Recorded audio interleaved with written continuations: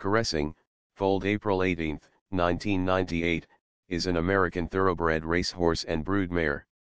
She won 5 of her 18 races in a track career which lasted from July 2000 until November 2002. As a 2-year-old she won 2 of her first 4 races before recording a 47-1 upset win in the Breeders' Cup Juvenile Fillies, which led to her being named American Champion 2-year-old filly. In the following year her career was disrupted by illness, but she did win the La Troyenne Stakes and the Singapore Plate. After competing without success as a 4-year-old she was retired from racing and has had some success as a dam of winners.